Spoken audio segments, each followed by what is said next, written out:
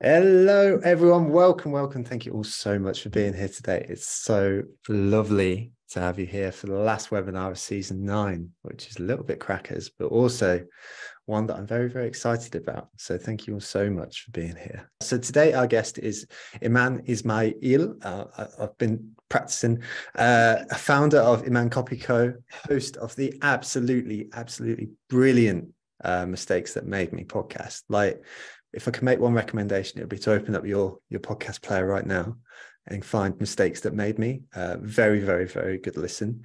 And Freelance magazine cover star. We've got a magazine front cover star here today, everyone. Today we're focusing on freelancing and how to smash it to pieces.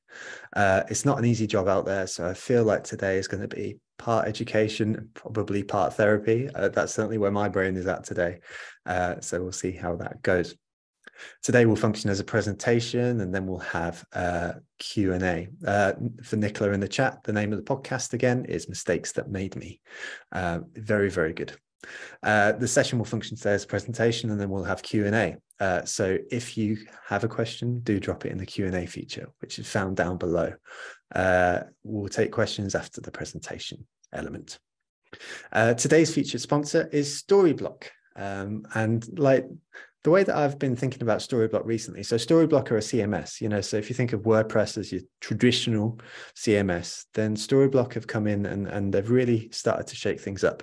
And I never really used to think about my CMS decisions. I just like bang a website up on WordPress and off we go type of thing.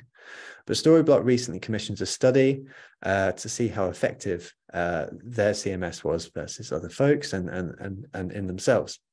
And they found a 582% ROI and 3 times productivity boost from using that CMS, which is ridiculous because I never really thought of CMS as a big decision, but it totally is. So very much worth checking out Storyblock. They're very cool. I also want to say a big thank you to Impression, Redgate, Cambridge Marketing College, and Brand Recruitment. Every one of these phenomenal sponsors. And as we come to the close of season 9, it's just a moment to say thanks very much to our sponsors, because without them, we won't be able to do what we do. Nicole in the chat has said, thank you, sponsors. And we mean that with sincerity. They're an important part of the community, as are all of you who have decided to turn up today. And Suze, yes, I do have new specs. Thank you for noticing. That's really cool. With all that said, now is the time to get going. So, Eman, thank you so much for being here today. You're absolutely wicked. I'm so excited. And it's over to you. Thank you for having me. Hi, everyone. I'm so excited to be here. Let me just get my screen up.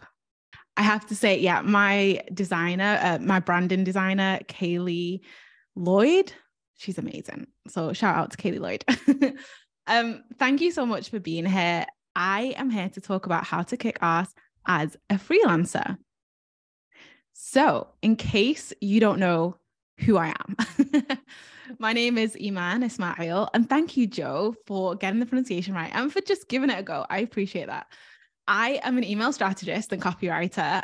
So that's a long-winded way of saying I help my clients make money through email, but it's also not about just making money through email. It's really about strengthening that relationship with subscribers and nurturing them, creating, those generally lifecycle automated email sequences that get them good results. I'm also a podcast host. Like Joe said, my podcast is called Mistakes That Made Me. It's the podcast that asks extraordinary business owners to share their biggest business mistake. And I'm also a mama of 2.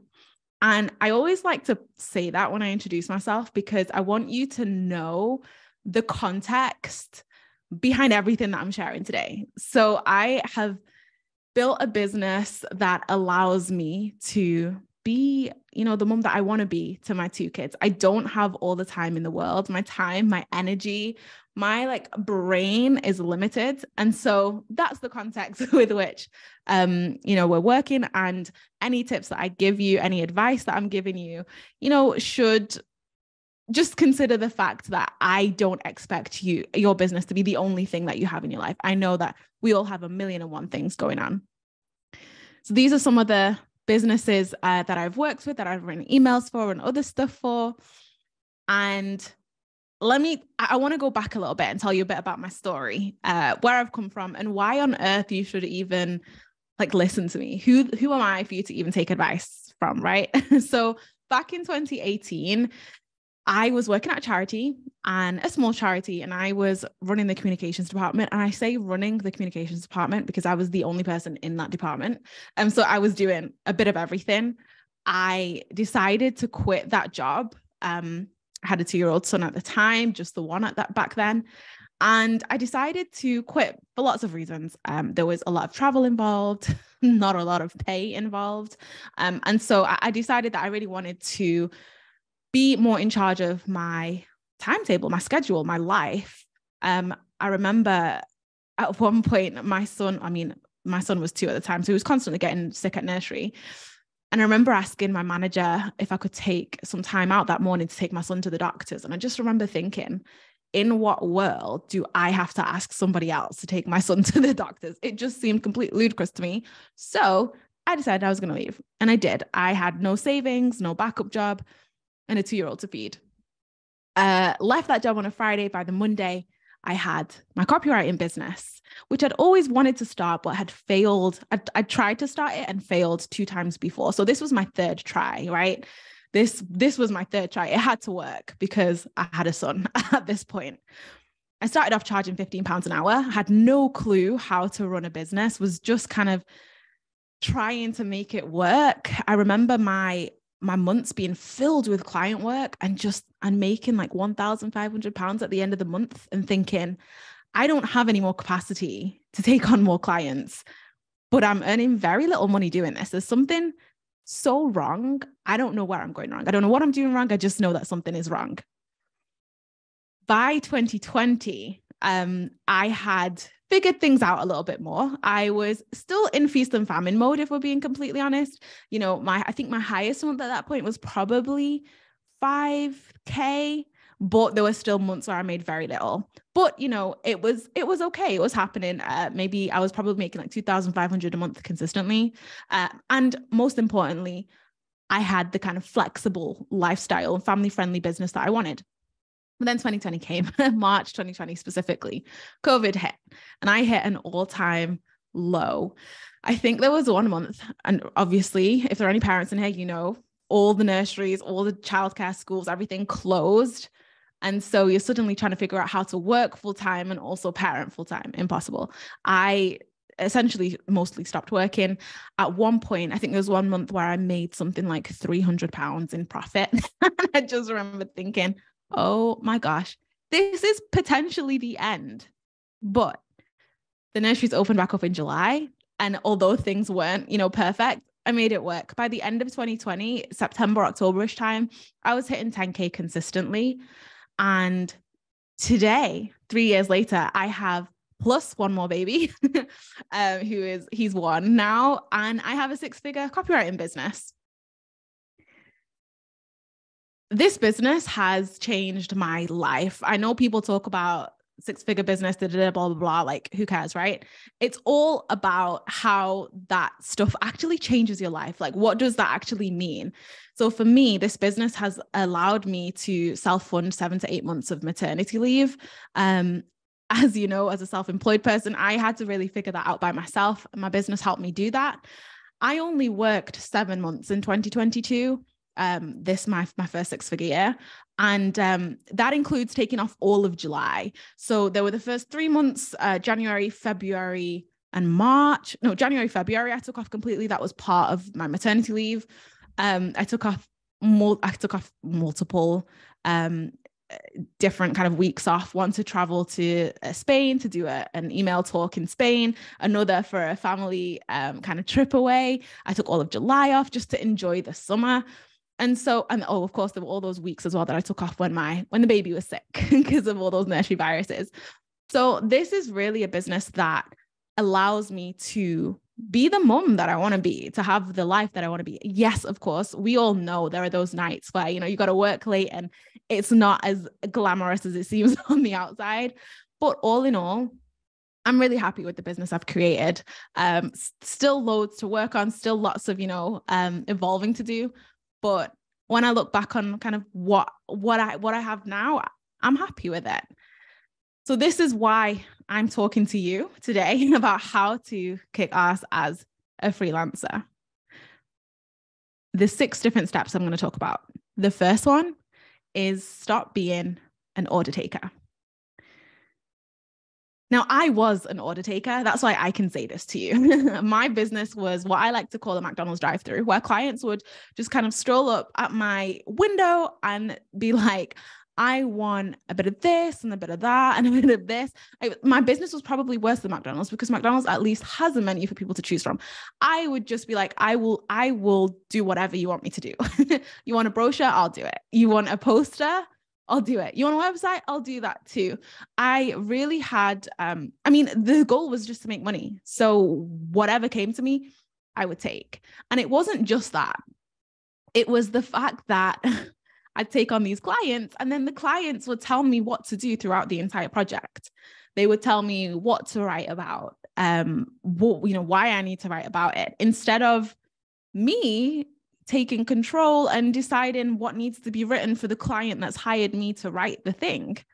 And all this changed when I started to position myself as a strategist. So that's one of the first things I have to advise, is that you position yourself as a strategist. When I was the order taker, my rates were low. My clients barely respected me, honestly. But today I'm in a totally different position. And it's because of this. Now, there's a copywriter in the copywriting world called Joel Klettke, and he said this thing that has always stuck with me. And he said it years ago, but it stayed with me. He said, people don't pay you to write. They pay you to think. And I want you to swap whatever you do, like swap the word write for whatever you do. Because when it comes to my industry, everyone can physically write, which gives a lot of people the impression that everyone can just write, that everyone can do what I do. And so at the beginning of my career, my business, I was coming up against a struggle where everybody thought they could do what I could do. And they thought they were hiring me because they just didn't have time to do it themselves, which is so not true. But once I started positioning myself as a strategist, the person who does the thinking, the person who knows all the kind of the theory and the reasoning behind why I do what I do, that's when everything really started to change for me. So I want you to think about how you can demonstrate how you think. How can you demonstrate that you're able to think in a way that your clients can't? Because it's this that differentiates you from the other people who do what you do. And it's this that attracts your ideal clients, the people that really gel with you. Because if you're showing them how you think, you're attracting clients who are happy with how you think, who are going to be pleased with the work that you produce because you've already showed them how you think. You've already got that kind of buy-in. This is how you demonstrate that you're the expert. And it's how you get clients to trust you and to trust that you are the expert. Because I've been the client on the other side. It's easy to ask for clients to trust you, but it's a really hard thing for them to do. And so they need to be sure that they can trust you. And this is one of the ways to do that. It's also how you charge a whole lot more. Because in my case, I'm no longer a pen for hire. I am a strategist. And I want you to think about how you can change that positioning so your clients stop thinking about you as the person I'm hiring because I don't have time to do it myself. Like I totally could, but I just don't have time, so I'm going to hire you. No, they're hiring you because you're doing what they can't do. So here's what I do to position myself as a strategist. First of all, actually call myself a strategist. So I rebranded. I know it sounds super simple, but it's so important. I rebranded and I stopped calling myself just a copywriter. And I now call myself an email strategist and copywriter. And note the strategist comes first for a couple of reasons. Number one, because strategy comes before copy. And number two, because I want the emphasis on the strategist side of things. I'm not just a copywriter. I am the person who does your strategy. And I say that because there are a lot of copywriters who don't yet have the confidence. They're growing, they'll get there, but maybe they don't yet have the confidence to call themselves a strategist, even though maybe they are doing the strategy behind the scenes. And then there are others who just completely don't do the strategy, like me, like I did initially, and who just takes orders. So it does make a difference. And I am then attracting clients who want someone to do the thinking for them, who are willing to pay more. So this person will do the thinking for them. I publish email teardowns. So I have this email teardown that I did for Kylie Cosmetics. That's Kylie Jenner's like billion-dollar cosmetics company. And basically I signed up to Kylie Cosmetics emails, and then I did an audit through them. I recorded this audit. I went through like what they're doing really well, what they're doing terribly, what they need to improve. And then I published it online. And it's one of the most popular pieces of content that I've produced. I have been asked to go on podcasts because of it. I have gained clients because of it. And it's purely because I'm just telling people, I'm showing people how I think. Instead of saying I'm an email strategist and copywriter, I'm showing you I'm an email strategist and here's how I think. Here's what I can do for you. I also do Loom strategy walkthroughs for clients. So for the clients that do hire me, when I'm delivering work, I don't just deliver the copy and just give it to them and hope that they get it. I actually walk them through it. And usually this is a maybe 30-minute video where I'm walking them through my strategy. I'm helping them understand why I've chosen to do exactly what I'm doing. And while you might think this feels like, a client might not want to watch a 30-minute video, I promise you clients obviously love their own businesses and they love other people. They love hearing other people talk about their businesses. One of my clients said to me, your Loom walkthroughs, like one of my favorite things. I love them so much. And it's helping them to understand that, yes, a lot of work has gone into this. Your investment was worth it. And here are all the things I know that you don't know that made this investment the right decision for you. And then again, in everything that I do, I position myself as the expert. And all of this is what allows me to. And this is why I suggest you position yourself as a strategist, no matter what your field is. Number 2, create a 5-star client experience. So this is a topic I could talk about all day and all night. Because I've just always been really passionate about customer service. And I thought this was a thing that just everyone was passionate about. But I've recently realized it is not. It is not. And some people don't even think about this. For me, this is fun. Creating a 5-star client experience is so important because for a number of reasons. The first one is, again, you get to charge more simply because you're creating a nicer experience for your clients. And number 2, it's easier for you to get referrals because clients love working with you. So they're raving about you and they're telling other people about you.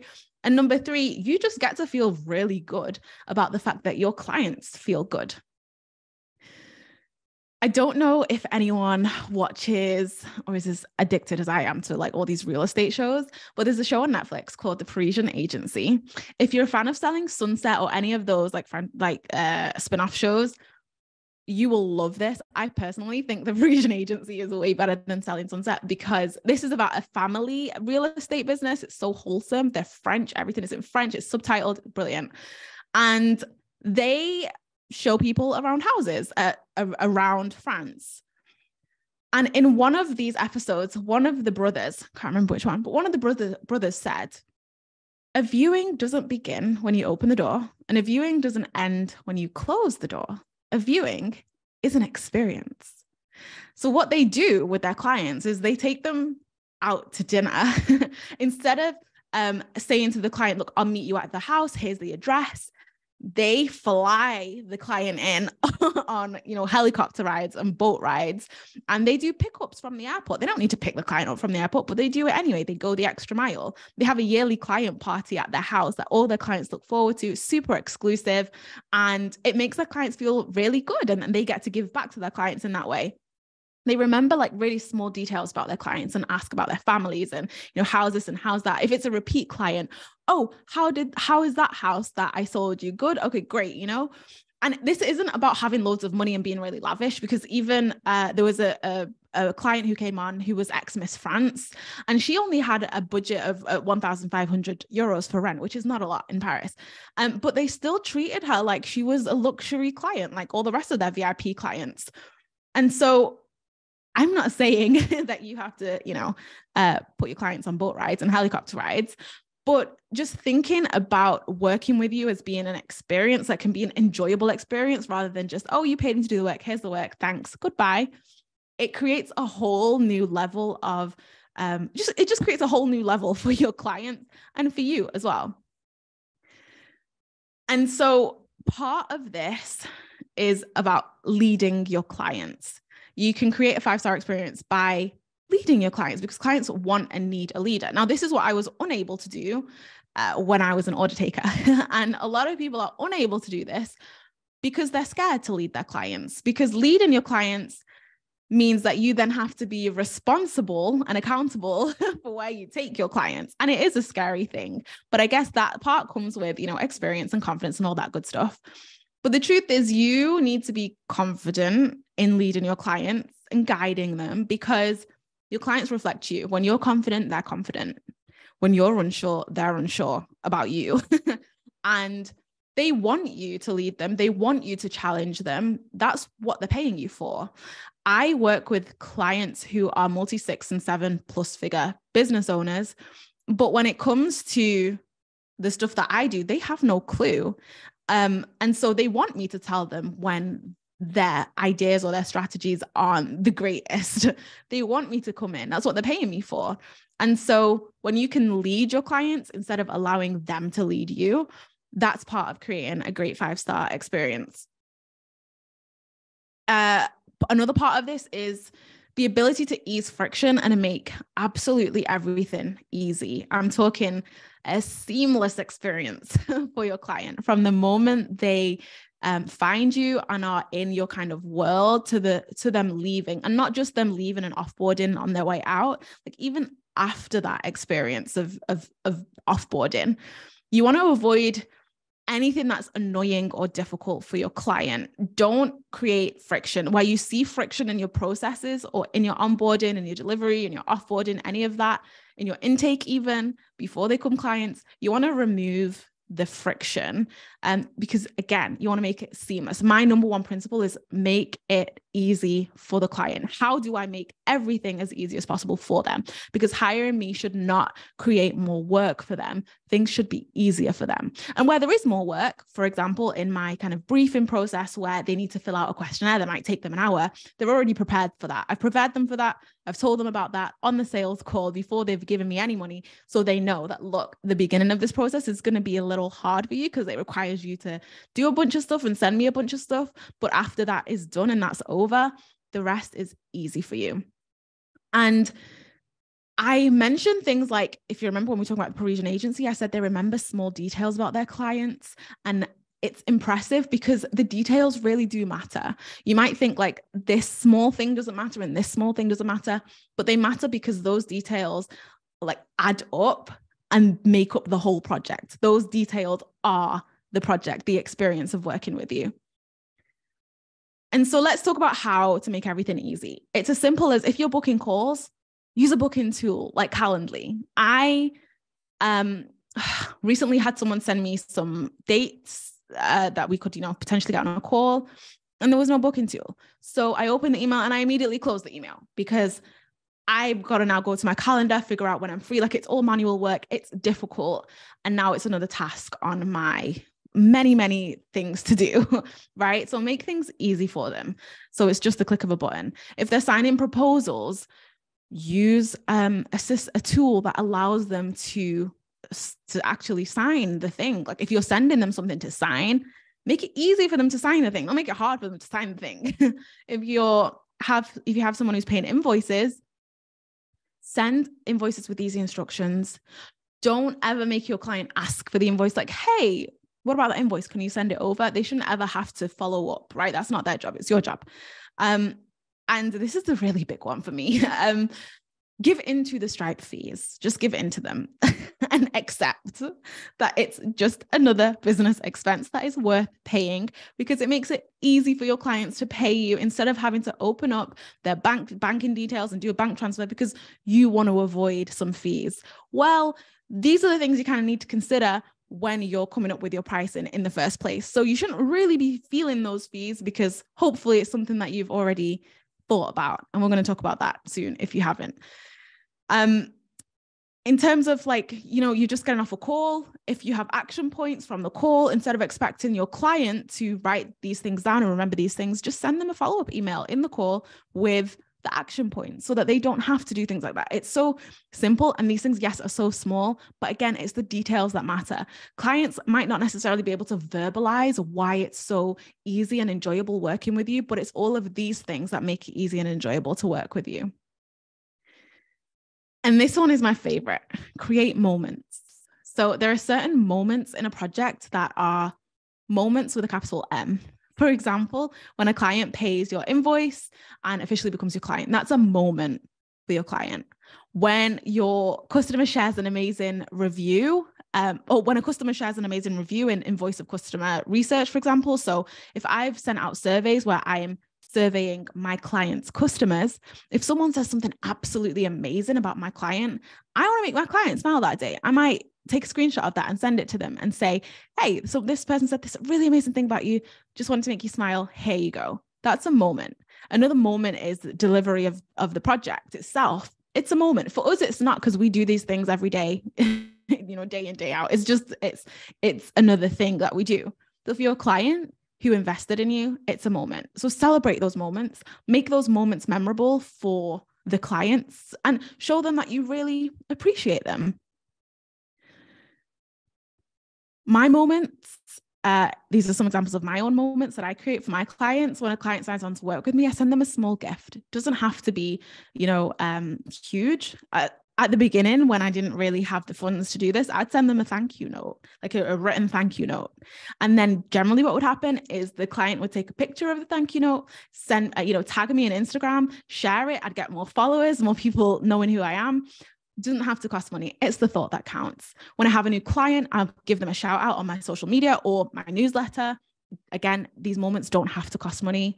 Again, when I send over the final project, I don't just send it over and say, thanks, bye.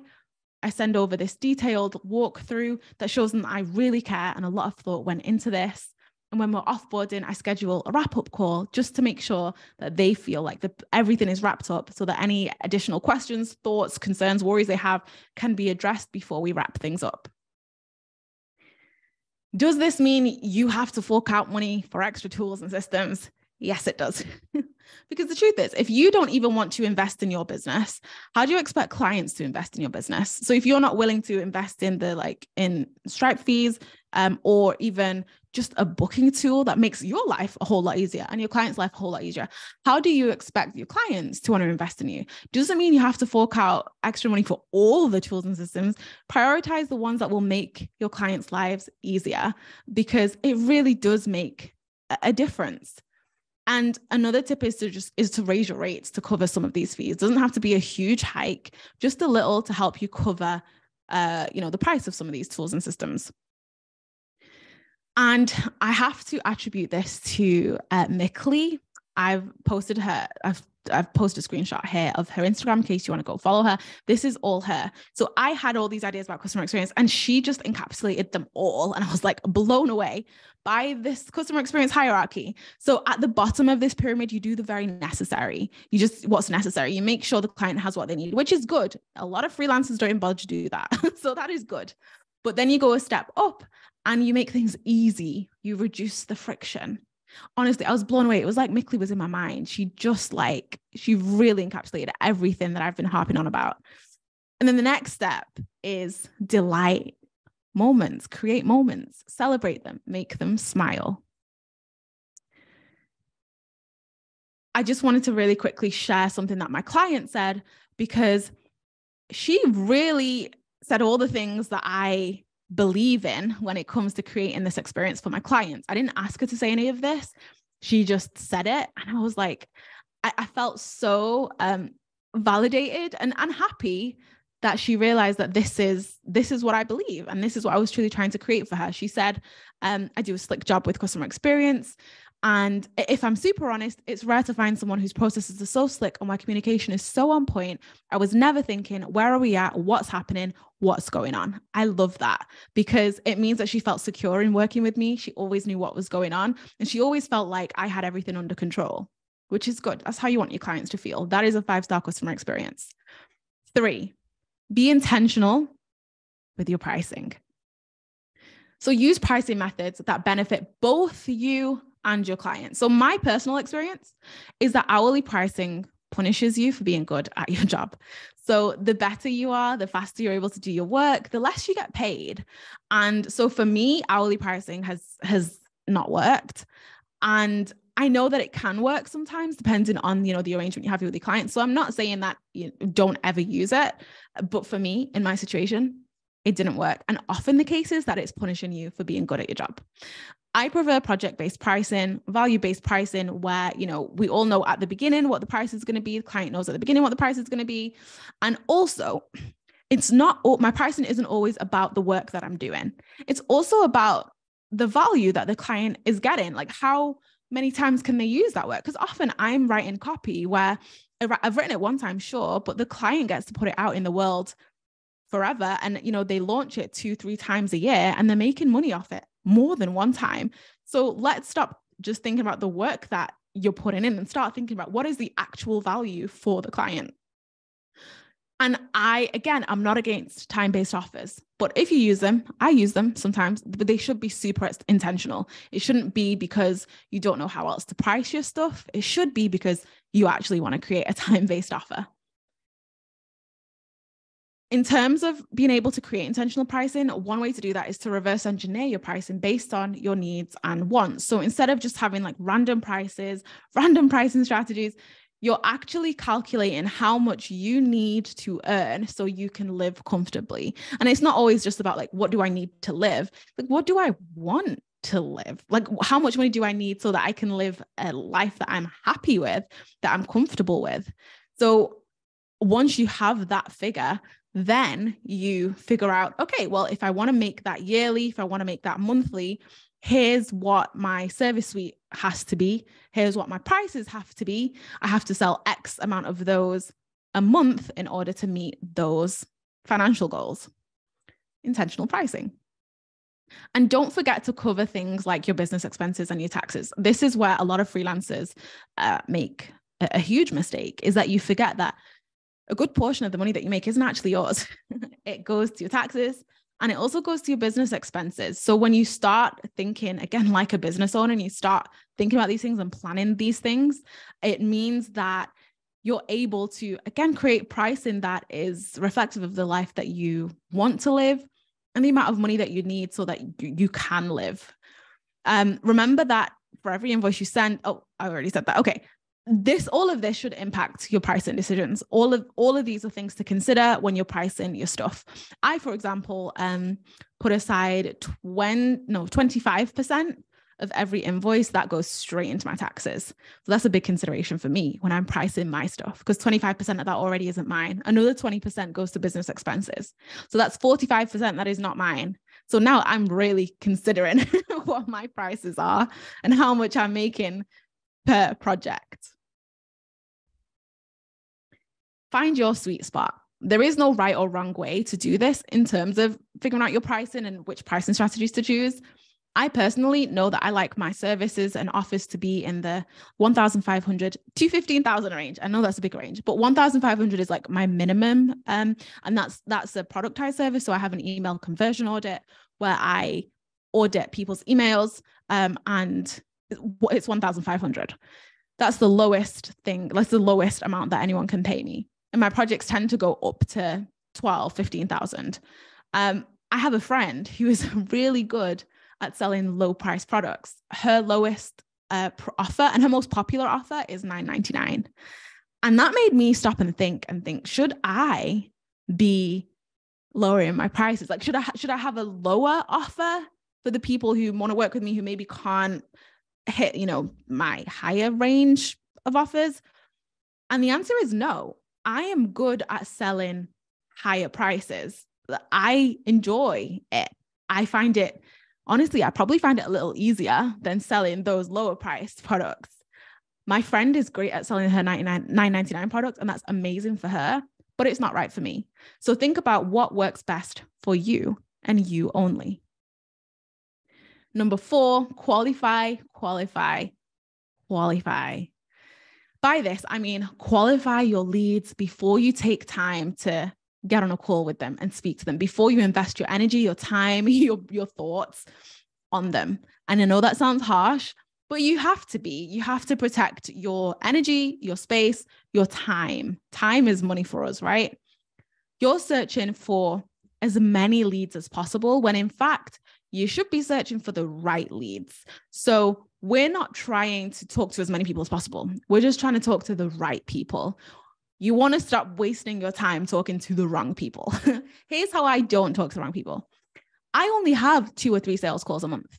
Now, if someone had said that to me back in 2018, I'd have been very concerned because I was looking to have, 15 calls a month. Like that for me is, yeah, I'm doing well. People know me. People want to work with me. That's not where I'm at anymore. The key thing here is that when I have those 2 to 3 sales calls a month, I land those 2 to 3 sales. I land those 2 to 3 calls, right? So the majority of those turn into projects. It's hard to get on a sales call with me. And when I say sales call, I mean discovery call, whatever you call your call. It's hard to get on a call with me because I have 2 kids at home and I'm just tired all the time. So I don't have time to be on calls with people that I can't help. I would rather find someone who really can help you so you can get on a call with them instead.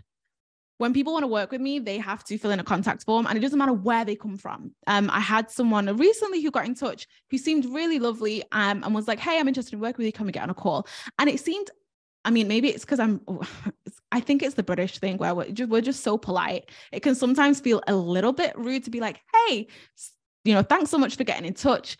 Actually, if you could fill in this form first, that will help me figure out if I can help you. If I can help you, we'll get on a call. If I can't, I'll try to find someone who can help you.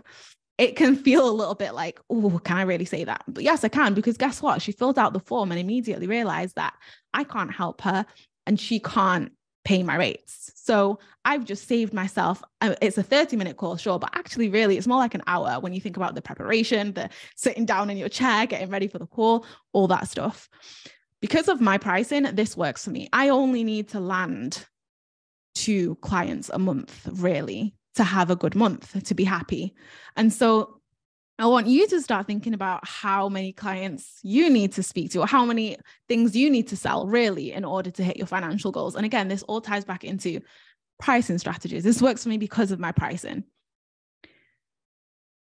I want you to think about what you could do with all that extra time when you no longer have 5 sales calls a week, when you're no longer spending hours creating proposals for people who don't have the budget to hire you. You could not be working. You could be spending more time with your kids, your family, your friends. You could dedicate more time to marketing and find clients who can actually pay you. Number 5, prepare for quiet periods. We're also done. For me, this was one of the keys to my business success, quite frankly. It was realizing and just accepting that there are going to be quiet periods. There are going to be busy periods and quiet periods. It's just the nature of having a business. There are seasons of busyness in business and there are seasons of just quiet, right? So once I accepted that, it meant that I could start preparing for that. It meant that I realized I can never stop marketing, especially when I'm busy. Because one of the traps of business is that you find yourself super busy and you're like, oh, fantastic. I've got all this work and all this money and everything's great. And I don't need to market anymore. I'm so busy on this. I don't have time to market right now. And then that project finishes or that work finishes and you're done. And then you look up and you've got no work, no clients, no money coming in. And it's just tumbleweed. And that's a really big problem. And it's a trap that so many of us fall into. I used to all the time. But because I accepted the idea of just business being, seasonal, because that's just the way business is, it meant I could start preparing for it. One thing I started doing was working on building up my savings for this. And it's really hard. And initially, like my savings couldn't get past, a few hundred even, but even that really helps because it means that you are able to start saying no to clients that aren't the right fit so that you can say yes to the ones that really are. I also prioritize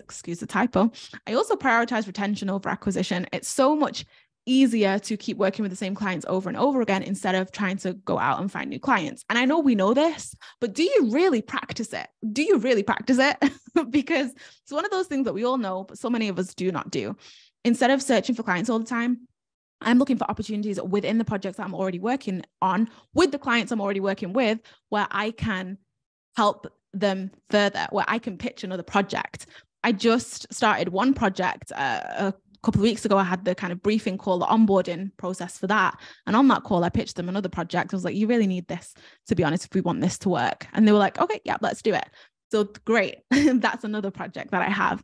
And I'm still looking for more opportunities to pitch them on other stuff I can be doing. Because again, that 5-star client experience means these clients love working with me. And that means they are happy to continue working with me and to continue investing in me. Retention over acquisition. The result, no more feast and famine. When those quiet periods do come, you have money to tide you over so that you can not panic and not worry and want to shut your business down. You'll realize that you really are making progress instead of blaming yourself and thinking you're doing something wrong because you're having these like ups and downs, this like roller coaster. You'll realize that you're not doing anything wrong and you are a good business owner. And knowing that just frees you and liberates you and allows you to just be more confident in what you're doing. And the final thing before we go on to Q&A is 6. Learn from your mistakes. I believe in this so much that I created an entire podcast around it. Mistakes that made me.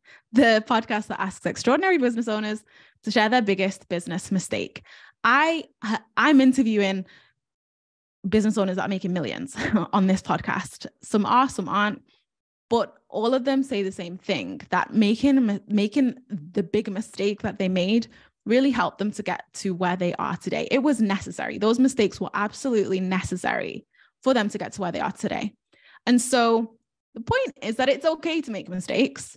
Mistakes do not have to be your downfall. Really, the determining factor as to whether those mistakes are your downfall is how you respond to your mistakes. So if you can reframe the way you think about making business mistakes and start thinking that, I'm going to make mistakes. It's okay for me to make mistakes. What's not okay is for me to keep making the same mistakes over and over again. So that's it from me. Thank you so much for listening. I hope you enjoyed it. I'm super excited to take your questions. Joe, I never actually asked you, am I allowed to share my lead magnet with everyone and my email list? Hell yeah, you are. Of course you are. Okay, great.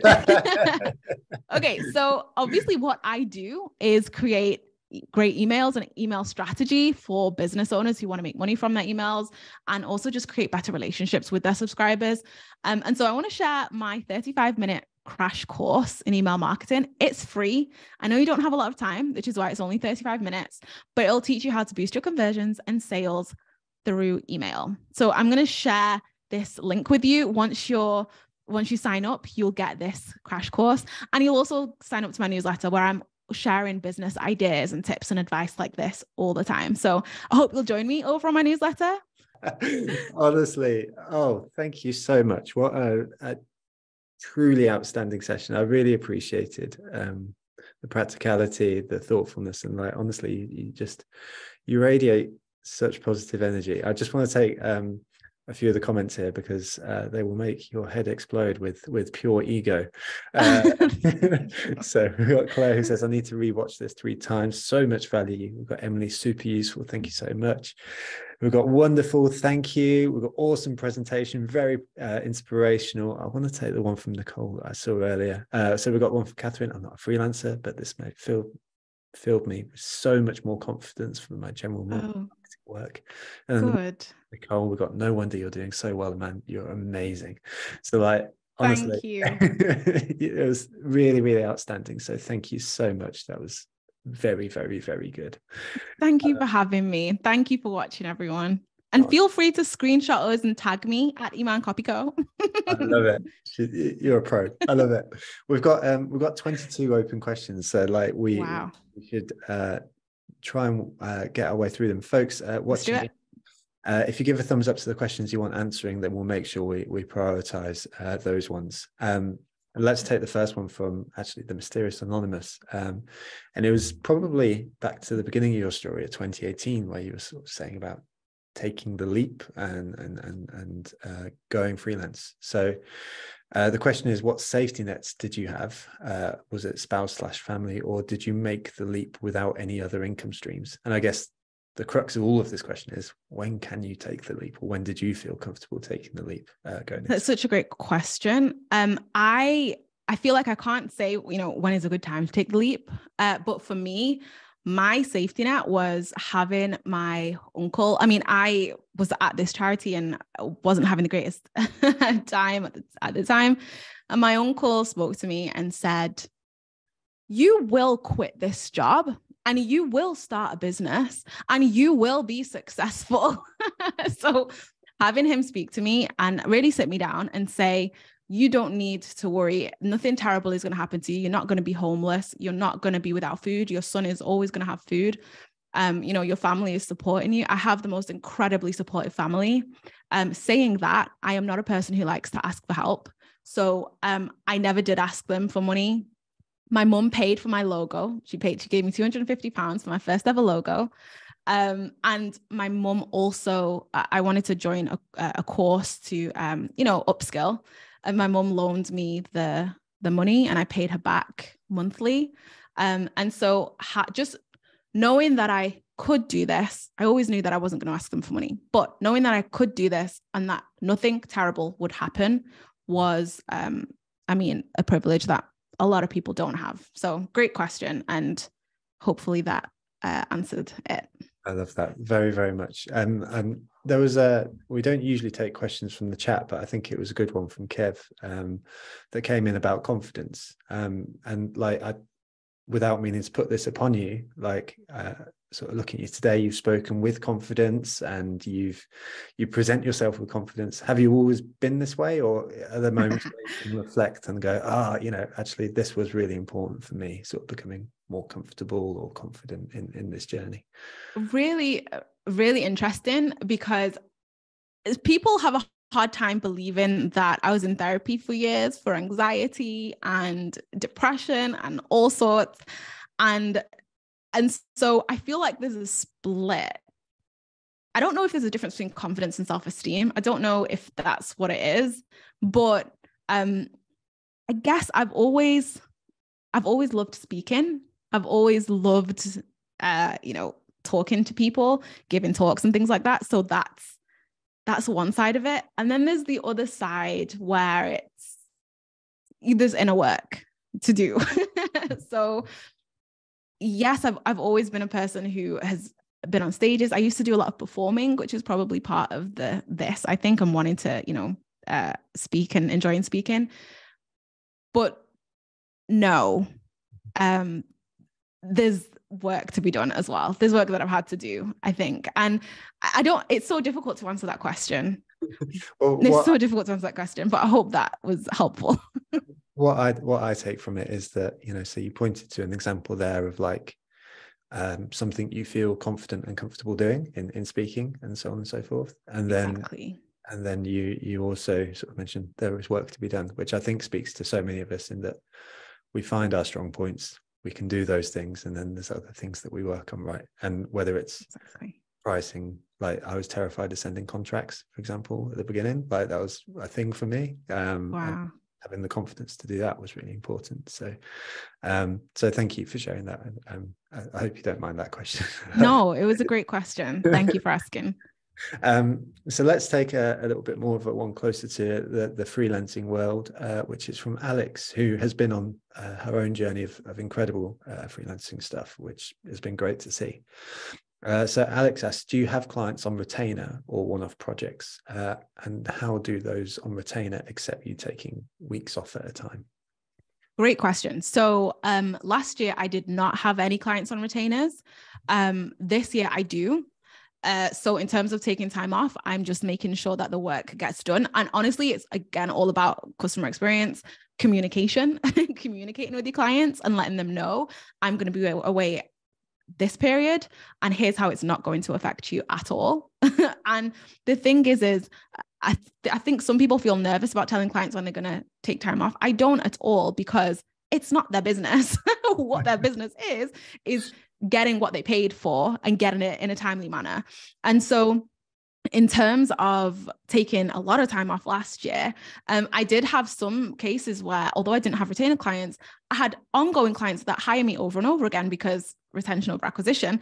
And so I'd have this issue where, not really issue, but this, situation where clients would be like, great, want to hire you again. And I'm like, fantastic, I'll be back in a month. So we can schedule that in then. And so while I didn't experience that necessarily, that was something to navigate. And it all for me came down to communication. Again, making things as easy as possible for the client, letting them know why and how this isn't going to affect them, and just making sure that I'm planning in advance. My calendar is so, I don't want to say organized, because it's not, it's more just like everything that is in my brain is on that calendar. If it's not on the calendar, it doesn't exist. And so I'm able to plan this in advance. And also, that's another thing, I do plan the time off in advance. At the beginning of the year, I sit down and I put in my holidays at the beginning, right at the beginning of the year. So I already know that I want to take July off. So that's out. And now I'm looking at, okay, when am I going to need breaks? Not because I'm burnt out and I'm like, oh my God, I need to take a week off, but no, because I have a planned break that I planned back in January. So I'm very intentional about the time that I take off. And then if there are periods where I can take time off as well, I will do that. Like, even if it's just a day, I will do that when possible. Nice. I love that. And so we've got Alex who asked the question saying, yes, not their business if you take time. Love it. And like, there's part of this, like, it strikes me that one of your earlier points was about being a strategist rather than the order taker. So presumably that mindset really helps with this taking the time off as well, right? It does. It really does. And I think my clients see that, and my clients as well are, it's so interesting because I often work with clients who talk a lot about having people respect your boundaries and stuff like that. And then they have to live that in practice with me, and I have to live that in practice with them. And so it helps because they see me as, I'm a business owner who takes my business very seriously. And here's what that looks like. Bang on. So we've got Nicola in the chat here saying, that is so true. It's up to us to manage our time and deliver what we're contracted to do, not our clients' businesses, what we do with our time. Love it. Off to plan my leave. Thanks. Love it. I can also speak to this as a business owner. I love it when my freelancers tell me what to do. Like, I'm bringing you in to your expertise. So like, if you say, okay, you can do this, this, and this is a really good idea. Oh, and by the way, I'm away next week. Like, I'm like, fine, gravy, let's work with that. That works so much better as a proactive approach rather than the other way around. So absolutely. Everything you've spoken to as well. Let's take a question also from Alex, actually, but like, it's one that is mirrored throughout the Q&A, with about 6 questions dedicated to it, which is where do you get the majority of your leads from? And I'd be interested also if this has changed over the course of time, like whether you started off with a different approach and you've got one that's slightly different these days. Yeah, well, it started off that I would get most of my leads from LinkedIn, actually. But I found that leads are not clients. So when I started actually analyzing where my clients came from as opposed to leads, it was word of mouth referral always, no matter what I do. Word of mouth referral always comes out on top. And there was a time I was a little bit frustrated about that because it made me think, well, what about all my marketing efforts? Like, what is nothing else coming out on top? But actually I decided to accept that and lean into it. And so now I have part of my process is asking existing clients to refer me to people they know. And I'm very specific about it. It's not just like, oh, hey, I'd love for you to refer me. It's, hey, I've absolutely loved working with you. I want to work with more people like you. So do you know even just one person who could do with hiring me so that I can help them with their emails like I've helped you? And that's the request. Super specific and also a little complimentary. I'll always let the client know that, I love them. And, one client said to me, I'm happy to refer you. I've already started referring you out, but please let me know that if you get booked out, you'll always give me first priority. And so that's what they're worried, that you'll get booked out, that, you won't have any more time for them. And I actually do always give that client priority booking first. So it's always word of mouth referral, but I do a lot of marketing stuff. I do a lot of speaking, a lot of webinars. I go on a lot of podcasts. I find that I get leads from my podcast interviews, like guest podcasting on other people's, which is fantastic. And probably my Instagram as well. I love Instagram. I love stories more than the grid. Hate the grid. Love stories. And I think the stories allows people to get to know me. So for people who are maybe thinking about working with me, they follow me on Instagram and think, okay, I can gel with her personality, and then tend to get in touch. Mm-hmm. I love that. Thank you. That's so good. And like, there's a chat comment here from Nicole, which says, even as an agency, most of our work comes from existing / former client referrals. To your point, and like, I've also had that experience, you know, and I actually did it with you in a way, you know, which is, I saw you on the magazine cover with Freelancer magazine with Sophie, and then I went to your podcast and stuff like that. And so those tools are used rather than an awareness tool. They're used as more like a consideration thing to reinforce your authority and all that sort of stuff, rather than the other way. Yes. And I think that's really important to say. Sometimes I think, I don't know if it's any one thing. I think it's all these things working together. No, absolutely. Bang on. No, you're so right. You're so right. And that's why attribution is so hard. And also why you need to be doing all this stuff, which is sometimes difficult because there's stuff to do. Let's take one last question. There's so many. And there was actually a very lovely comment here. I just want to read, with no disrespect to any of the other webinar guests, and this is from Antoinette. We've heard from, I think this has been the most useful and best webinar yet for me. So that's 3 years there. So thank you. Definitely. Wow. Let's take this last one from Amy, and then we'll close out. So Amy asks, and it's an issue of practicality and realism. It says, honestly, do clients not want an order taker? Do they just want someone to take stuff off their plate? And so right back to the beginning. First of all, hey, Amy. And the thing is some clients do want an order taker. Some clients really do want an order taker. Some clients want to hire someone and tell them what they need to do. The question is, do you want to be an order taker? Do you want those clients who want an order taker to hire you? That is the question. You want to go find those very real clients who don't want an order taker, who want a strategist, who want someone to take their, all the things that they're struggling with off their plate. And then the next question becomes, well, how do you find those clients? And that is a whole entire different webinar. Well, you're welcome back whenever you would like to Thank you. Wonderful. Honestly, thank you so much. I really feel like we've ended this season with such a burst of positivity and practicality. You've delivered 100 times over on what anyone could have expected from you. So thank you so much for today. And thank you also everyone for the chat today. You know, you've all been outstanding, and throughout this season it's been just lovely. So thank you for today. Thank you. Joe. Yes. Can I just say one thing? Because I saw a question about maternity leave, and I just want to point everyone to the Emily Thompson podcast interview that I did with Being Boss, where I spoke about my maternity plan, the plan and putting it in action, and also getting back to business after my 7-8 months of maternity leave. So the podcast is called Being Boss, and it's the episode with me about maternity leave. So I hope that answers the question. And for anyone else who's interested in just taking time off, like how to take time off, how to plan it. That's incredible. Thank you. I listened to that and it was great. It was really great. So thank you. Thanks, everyone.